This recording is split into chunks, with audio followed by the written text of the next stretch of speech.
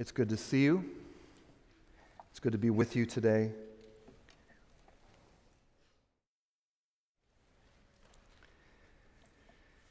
Before I read Scripture, let me reintroduce Advent to you and introduce our Advent series.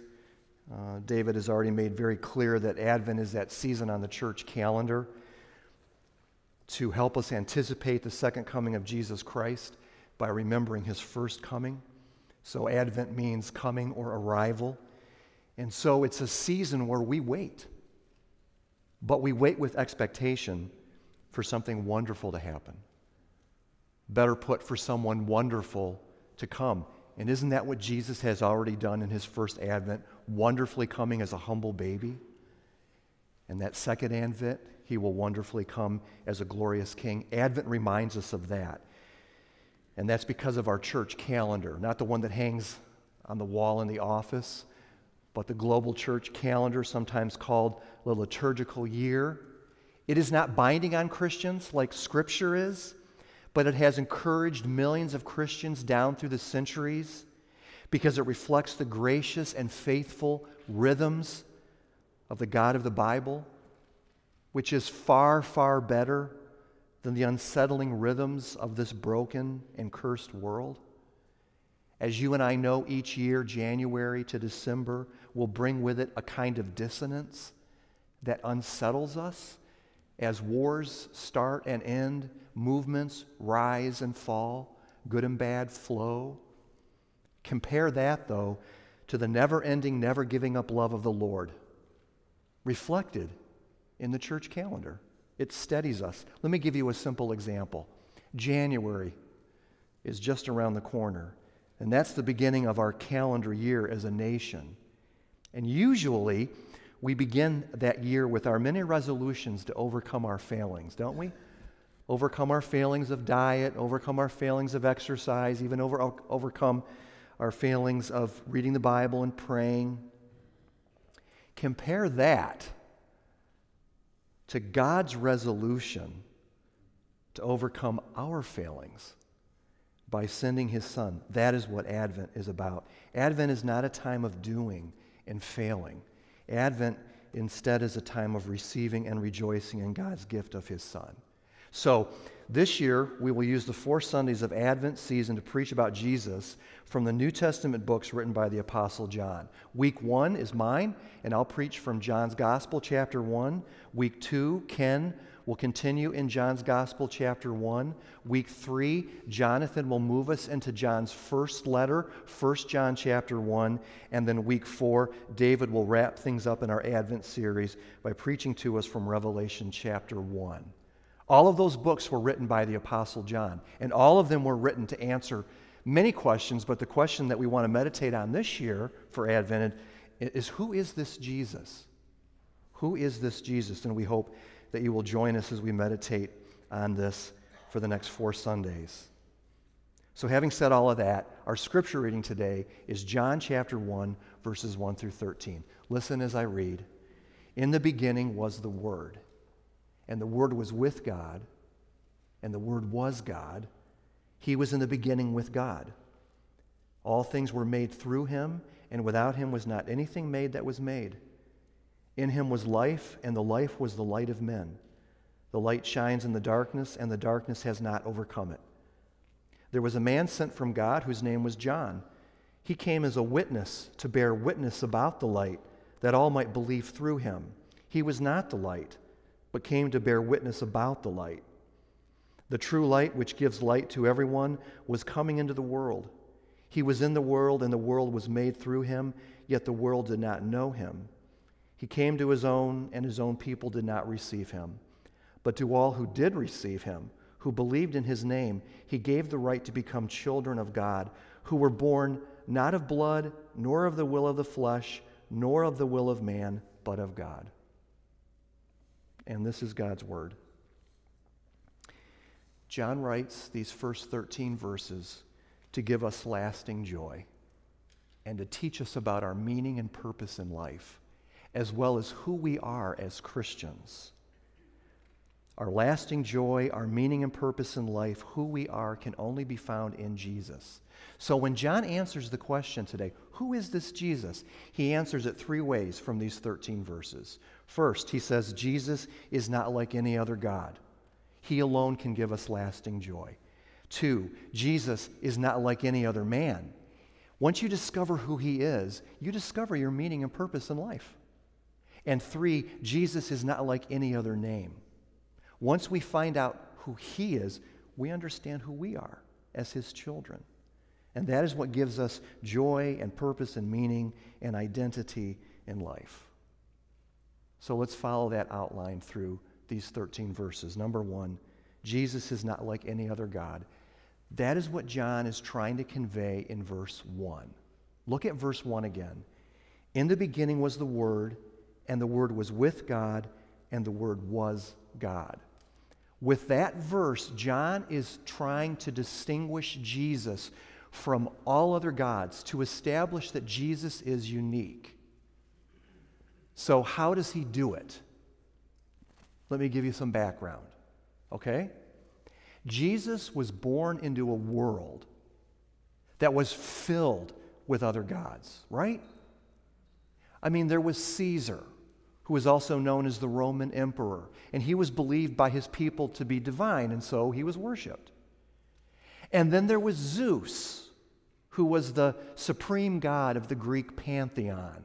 And he was worshipped for the supposed protection that he brought to humanity. So you had the Roman god, you had the Greek god, and then there were hundreds of these local and household deities which were venerated for the meaning that they were thought to bring to people. Jesus was born into a world that was teeming with other gods. And he was also born into a world that was filled with other ideas. By this time, the philosophers like Socrates, Plato, Aristotle, they were long dead and off the scene, but their ideas, they lingered in the air, and people were breathing them in. Ideas like Socrates' idea, who believed the gods aren't really as important as everyone makes them out to be. Or Plato's idea that good really does exist, but it exists in the immaterial part of man, his spirit. The body is bad. Nothing good can be in a body.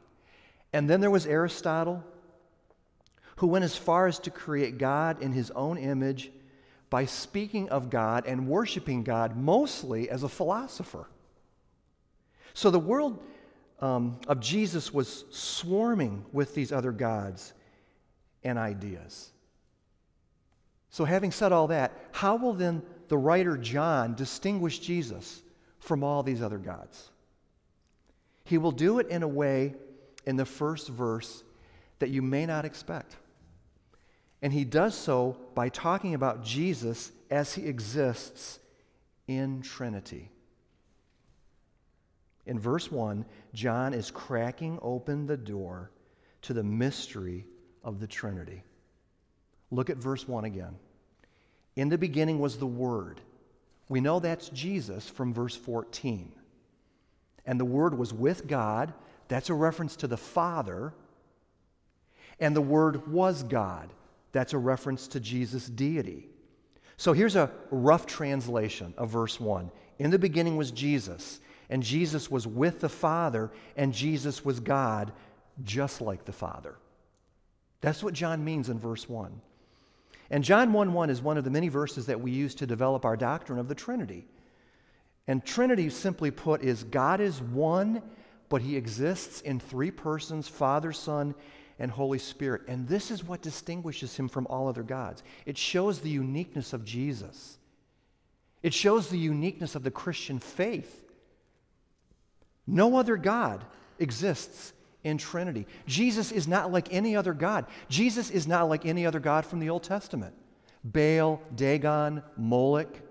He's not like any of those gods. He's not like any god from the New Testament. Caesar, Zeus, all of those household deities.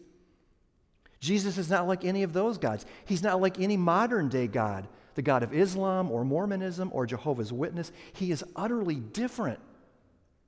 Think of it this way. You cannot hide God in a saddlebag like Rachel in Genesis hid those household idols from her father Laban and then sat on them. Or you cannot make a statue that captures his essence like the Athenians thought they were doing with the gods in the book of Acts. You cannot worship him like other religions worship their gods because he is not like any other god. And John cracks open the door in verse 1 to a mystery which we will never fully comprehend, which you can be relieved that I'm not about to try and explain today, but will excite our attention forever because this mystery's attention is on us. And John does that with a technical word in verse 1. It's one little word. It's the word with in that second phrase. And the word was with God. And you might say, look, that doesn't sound very technical to me.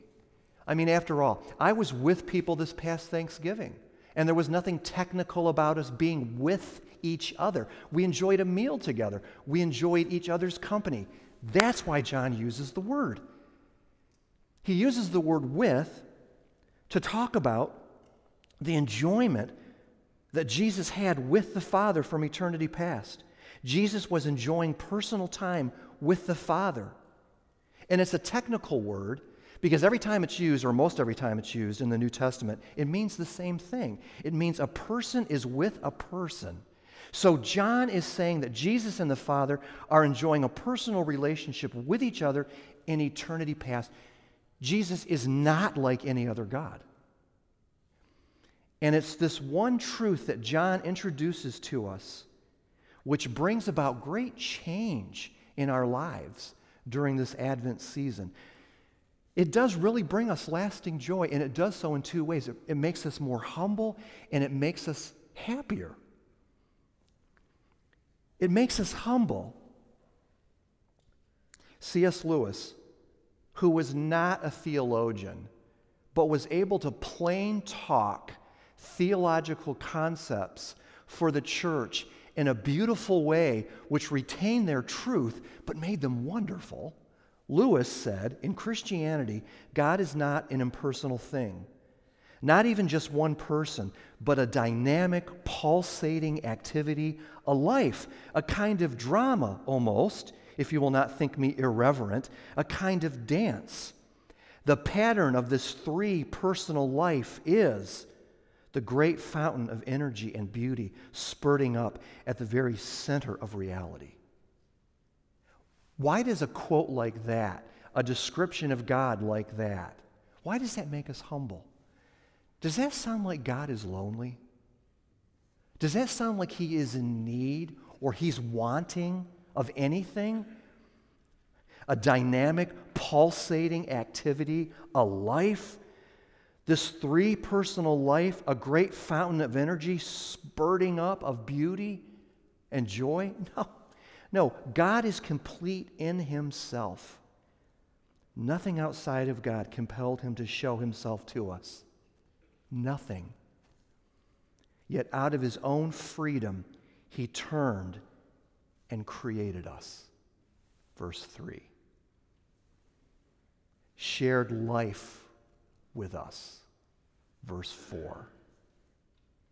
Continued to exercise tough patience with us. Verse 5. That is humbling. But it also brings us happiness.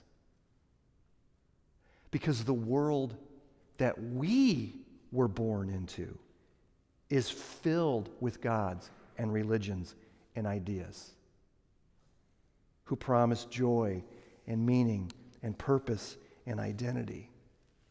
But Jesus, the Word cuts through all the ignorance and deception to make himself known. He captures our attention, Advent season. He is not like any other God. He's not like any other man. And that's what John means by introducing John the Baptist in these next verses. John, the gospel writer, introduces the forerunner of the Savior. Verses 6, 7, and 8. There was a man sent from God whose name was John. He came as a witness to bear witness about the light, that all might believe through him. He was not the light, but came to bear witness about the light. Think with me for a few minutes about John the Baptist and about Jesus and about how much they had in common as men. Okay? Number one, they had a common family. Their mothers, Elizabeth and Mary, were relatives. Number two, they both had unusual conceptions, right? Elizabeth was too old to have a baby, and Mary hadn't been with a man. Number three, from their early days, God was with them in uncanny ways. Luke tells us that John the Baptist was filled with the Holy Spirit, even while in his mother's womb.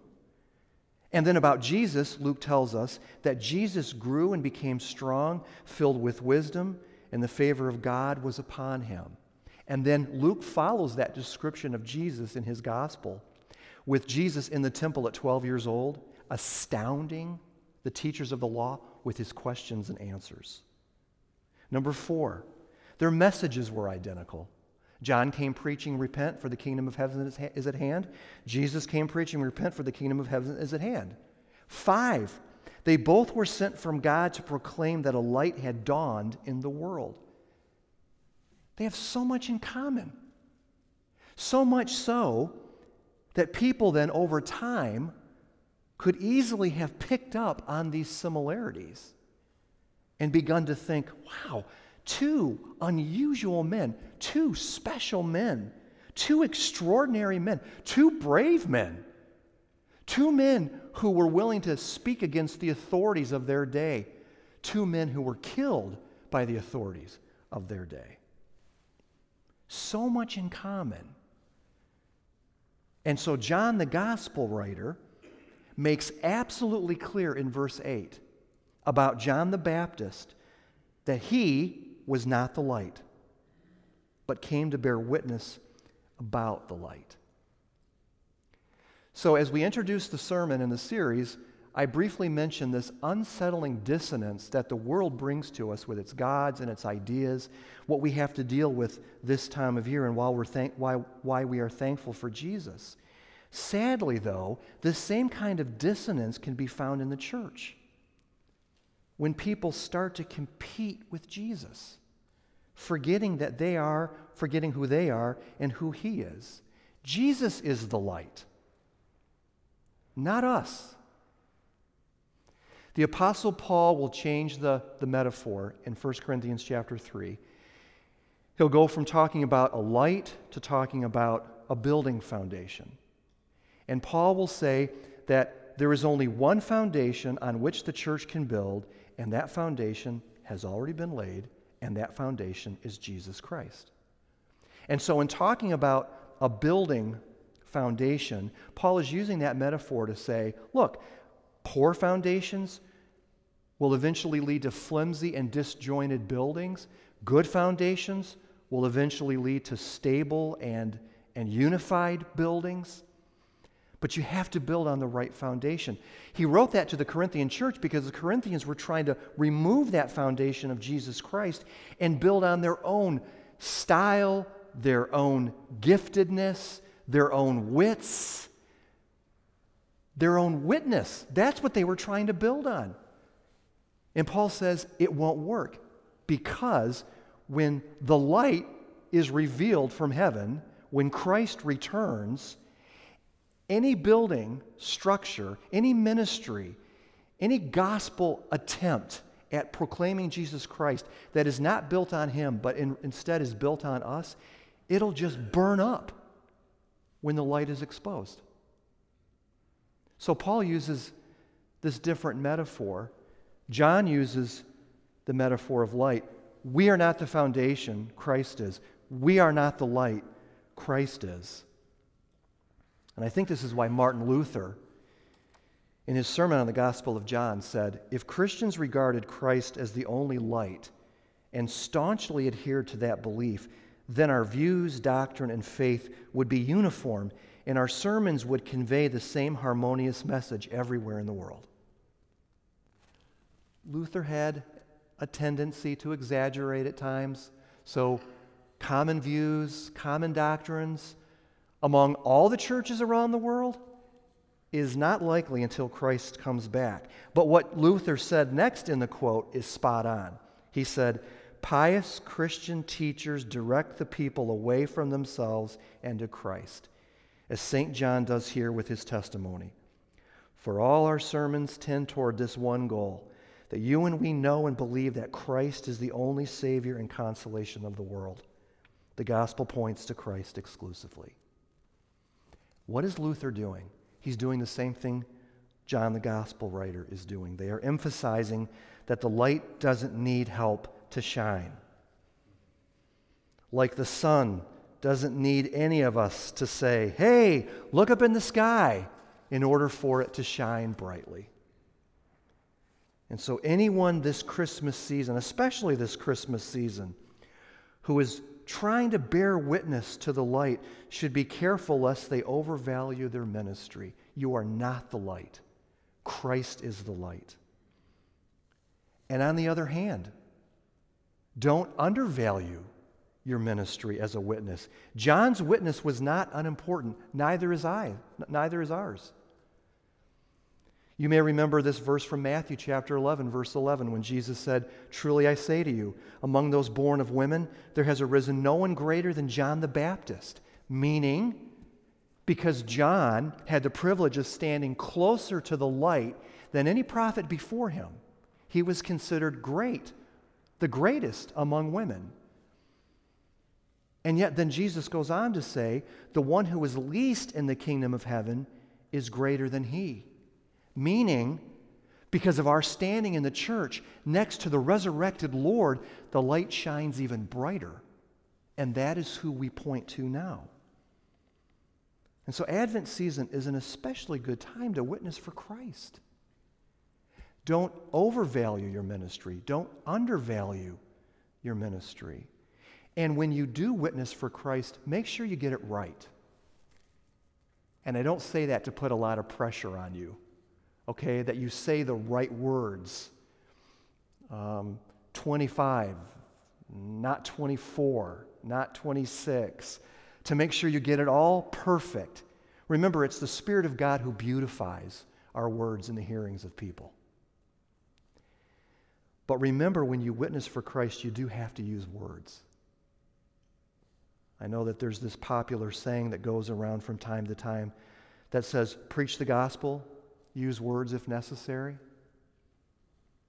That's misleading. It's misleading because it confuses the gospel with what follows from the gospel. What follows from the gospel is good works. But salvation is not based on good works. If it was, then the best way to communicate the gospel would be by your good works. But Paul says in Romans that faith comes by what? Hearing, not doing. Therefore, we eventually have to tell others about who Christ is and what he has done. Let me tell you why this is so important. Because if we don't, we just continue to set a good example for people and never get around to telling them about the light, about what he did and who he is. We actually may be outshining the light. And we don't want to do that. We want people to hear about this man, this God-man, Jesus. And number 3, Jesus is not like any other name. The name Jesus means Yahweh is salvation. Yahweh is the name that God revealed to Moses in Exodus chapter 3. The name Jesus then reminds us of the God of the Old Testament who presents himself as one who has always been full of mercy and grace and pardon for those who would follow him. John is trying to lead up to this glorious truth in verse 9 with everything that he has said in the first 8 verses. Who is this Jesus? That's the question John is answering. And he has told us so much in these first 8 verses. Can I just briefly review with you before we move on here? Who is this Jesus? He is the Son who existed before the creation. He eternally delighted in the lively perfections of the Father and the Holy Spirit. As the Trinitarian theologians like to say, each of the members of the Trinity harboring the others at the center of his being, God existing unaided, effusive, cheerful, full of energy, self-existent, self-fulfilling. Then, Jesus with the Father and the Spirit turn their attention for no reason other than inner Trinitarian love outward and create all that is.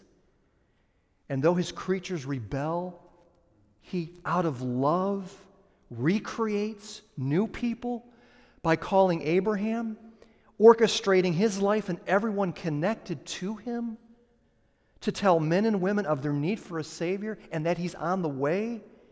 And finally, in the fullness of time, God sent forth his Son with the love of the Trinity to share with us.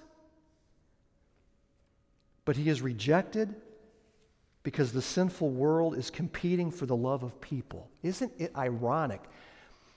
The way Jesus tried to show his love was creating a world of love, and now it distracts us from him.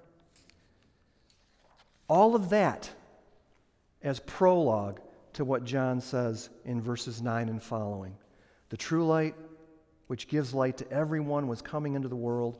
He was in the world, and the world was made through him, yet the world did not know him. He came to his own, and his own people did not receive him. It would be a grim ending if it wasn't for the name of Jesus. God saves.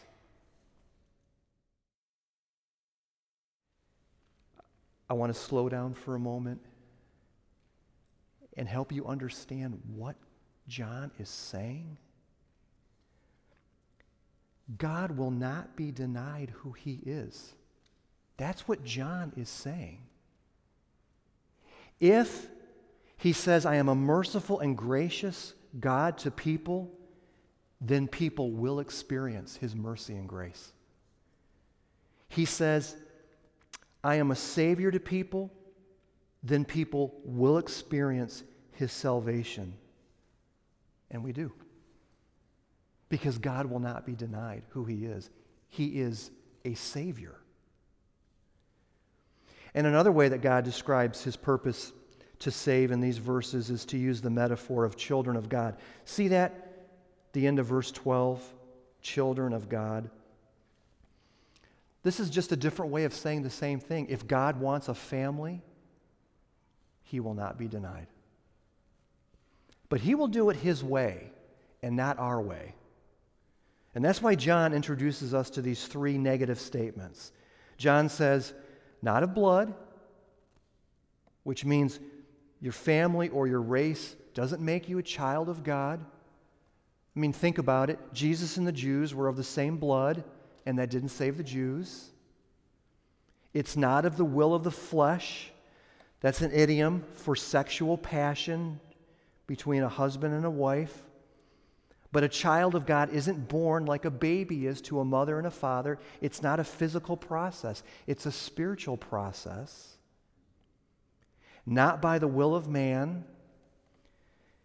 In a patriarchal society, the man usually initiated intimacy with his wife. I'm just telling you what the commentators said. But if he withholds himself from her, obviously there will be no baby. And John is masterfully saying that a man may be able to deny his wife children, but no one can deny God his spiritual children. And why? Because John ends with, all of this is of God. So do you see what's happened in these 13 verses? We've come full circle. We started with God in verse 1. We're ending with God in verse 13, which is John's way of saying our lives are caught up in the life and the will of God. That's what Advent's about. In Christ and in Christ alone do we find forgiveness for sins and our highest identity in life as his children, all because Jesus is not like any other name. So at the beginning of this Advent season, may God bless us through these verses to make plans for the coming year, not around our personal goals and interests, but around the goals and interests of Jesus, who is the Word, who speaks to us for God and says, I'm coming back. Jesus, who is the light, making himself known in a dark world. We simply just point the way. And Jesus, who is our salvation. Who is this Jesus? He is our lasting joy, our meaning and purpose in life, giving us our identity. We are his children, caught up in the love of Father, Son, and Spirit, a love we are still just beginning to understand. May God use this Advent season to bless us with this and other great wonders. Let's pray. Father in heaven, you are making all things new through Jesus by your Spirit, and although we have sinned and are still prone to all kinds of evil, by sheer grace, without any deserving of our own whatsoever, we can be your children. Praise God, from whom all blessings flow. Amen.